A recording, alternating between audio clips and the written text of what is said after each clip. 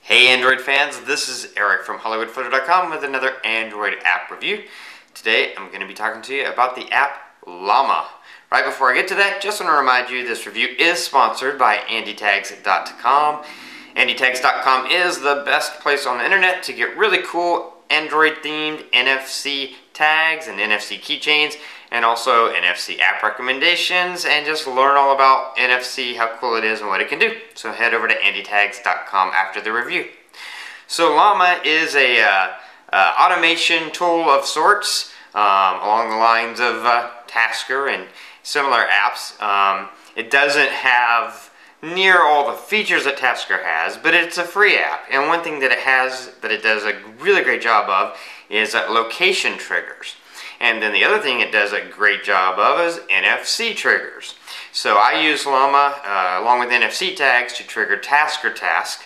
And then you can also use the location triggers, and there are other triggers as well. And it also has if, ands, ors, buts. A lot of cool stuff you can do with it, and it's free.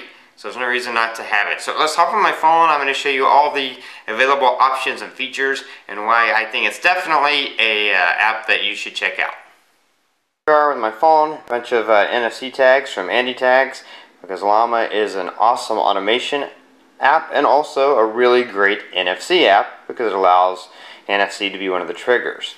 So let's hop on my phone. Here's the app here, and yes, when I say Llama, it's actually a llama. Don't know why. Maybe the developer has an infatuation with llamas, but that's what he decided to name it. So let's open up the app. When you first open it up, it always opens up to profiles. Now, profiles are specifically in regards to sound. They're sound profiles. You can see some of the ones that are on here automatically: loud, normal, there's morning sound and night sound, which I created, quiet, silent, and with those you have a lot of options. So you could, if you wanted to just trigger one of these, you could just tap it and it would trigger that sound profile automatically. But let me show you, when you create one, all the different things you can do. You can select profile name. You can change the ringtone volume or not, and if you want to change it, you set it where you want it to be. Change notification volume. You can change it to ring, vibrate, or silent mode. You can change the actual ringtone if you want to change the ringtone as part of a profile. You can change the notification tone. You can change the music and media volume, which is awesome. You can change the alarm volume. You can change the in-call volume, system sounds. You can even change the llama icon to indicate if a particular profile is active. Noisy contacts. You can select that whenever you're in this particular profile, you can select contacts to override the ringer settings and what you want that override to be. And then Llama tones, it just lets you change the ringtones of other apps' notifications when you change the profile. So this is all about sound profiles right here. Just one thing that Llama does. So you can set those up, and you can trigger those by tapping on it, or you can trigger them by events. So let's jump over, first before we get to that, let's jump over to areas, because this is one of the places where Llama excels, is in areas. And as you can see, I have home, and it shows 2 cells because it has detected that there are 2 cell towers that when I'm at home that it reads.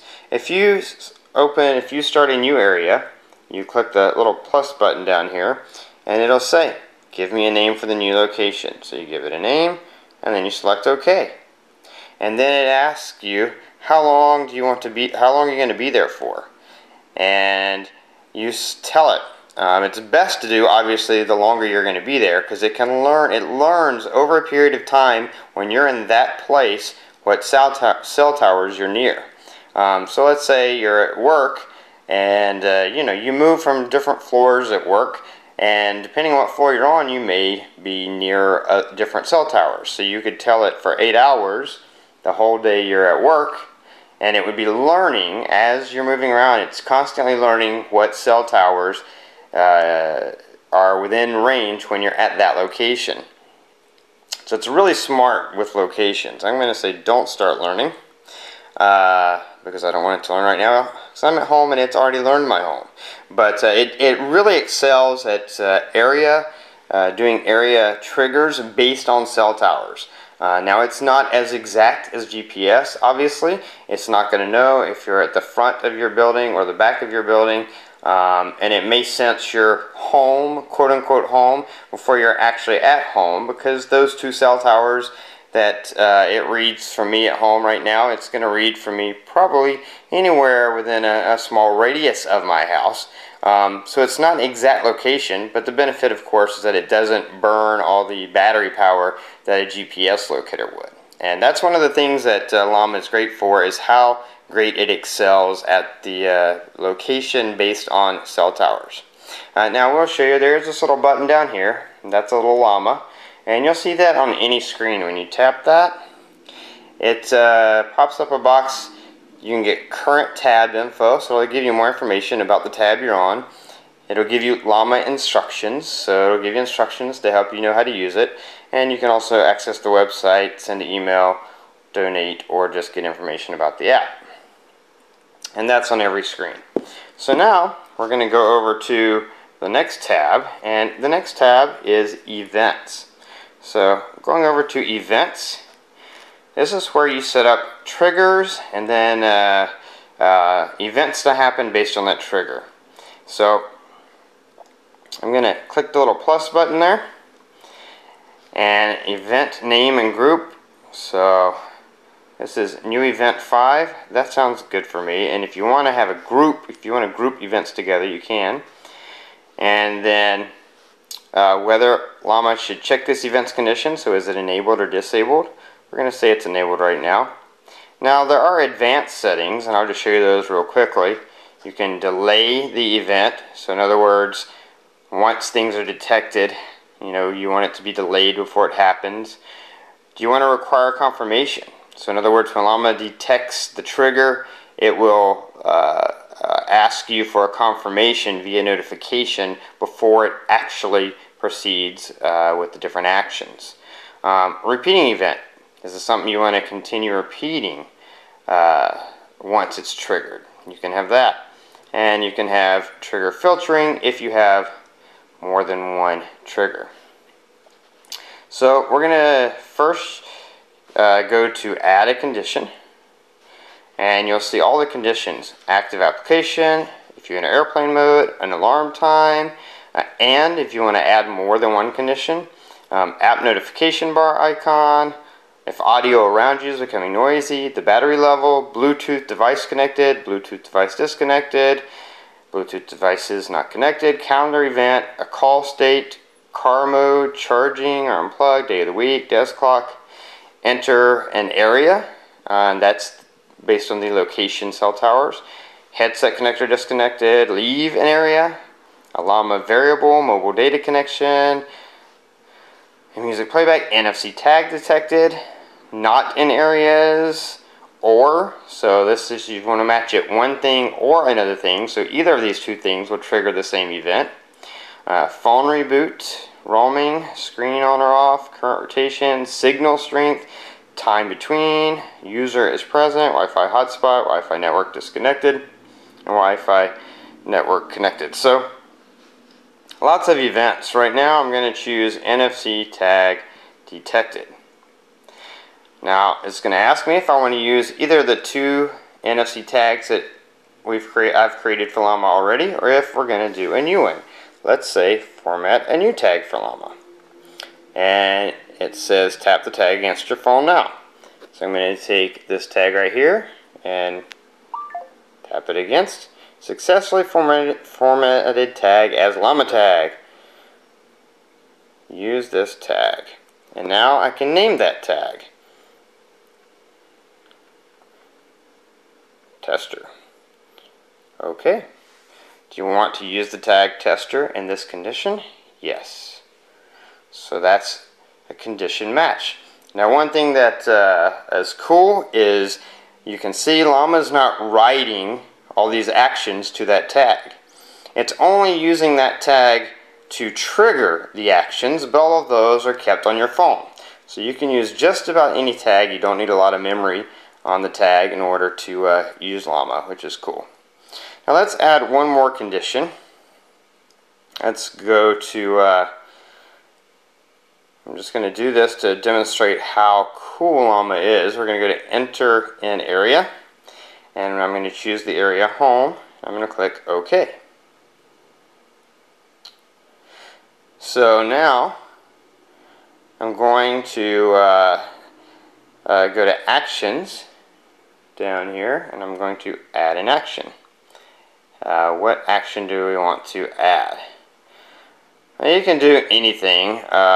There's all these different actions here: airplane mode, Bluetooth, GPS stuff, kill application, notification icon, Llama variable, locale plugin, play a sound, run an app shortcut, run an application, speak, speakerphone. I'm going to do speak, and let's just say, I see you are home.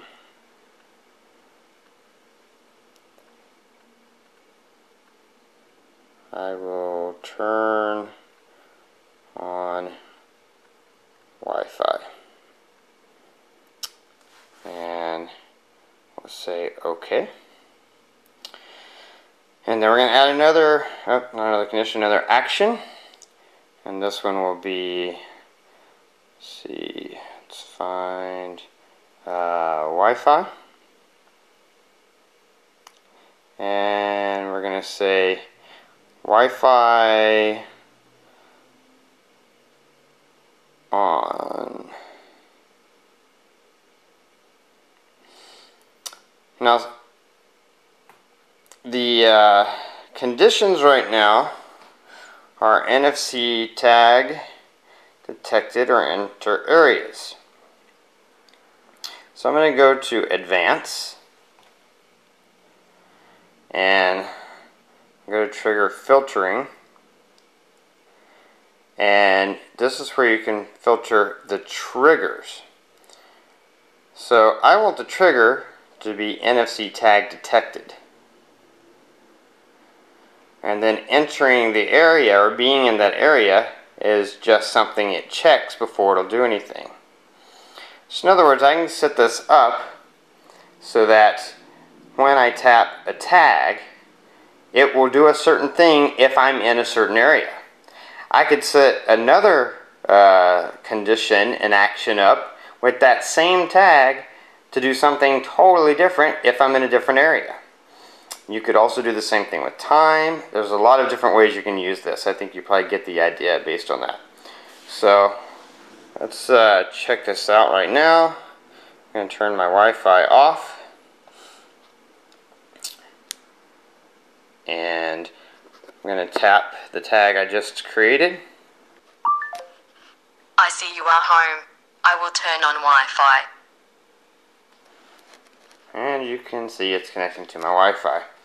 So going back into Llama, one thing that's cool, if you go to your events, you can see what is active, what is correct. You see that at home is green. That means that right now it knows I'm at home. And if I were to tap this tag again, I see you are home. I will turn on Wi-Fi. You can see that that is green. And also underlined, which means it's a trigger. So there's lots of different ways you can set these different things up, as you could see based on the different conditions and things. There's also a few other things you need to know. If you hit the menu button, you get a list of Llama variables, settings, and you can import, export data, or you can quit Llama if you want to completely turn it off. Let me just go through the settings real quick. I don't want to go through each one a lot because it's too much. It'll take up too much time.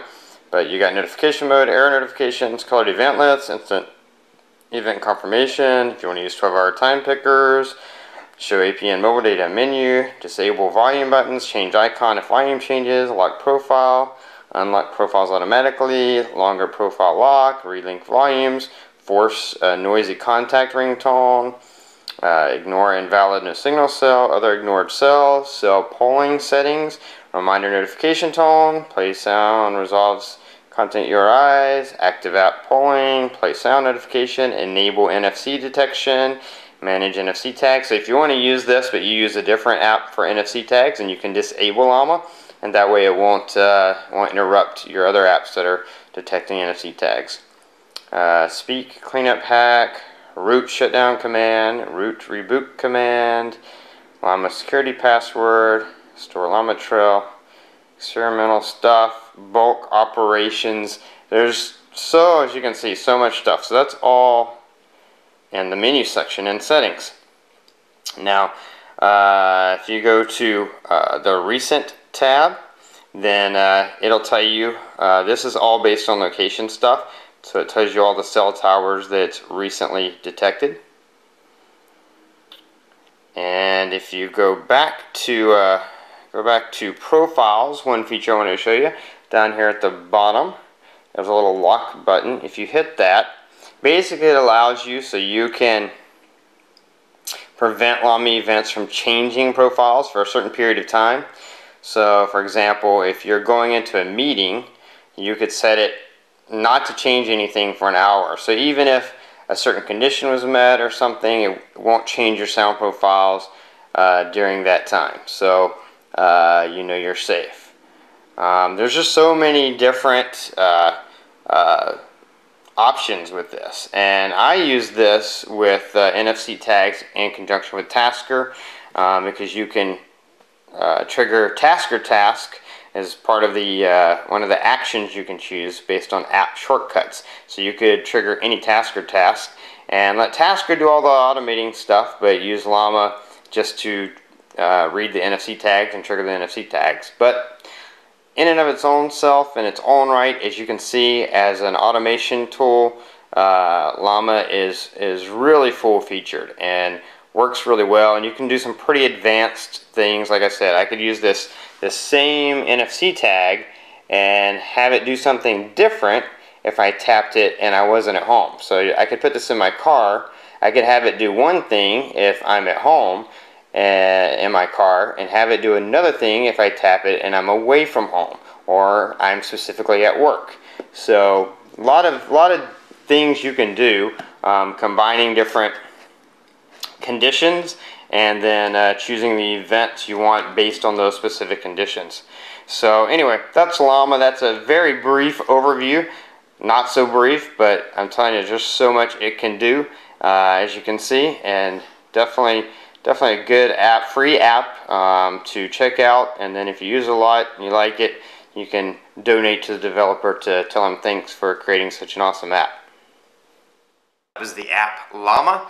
As you can see, there's a whole lot of things you can do with this app, especially if you pair it with NFC tags and Tasker.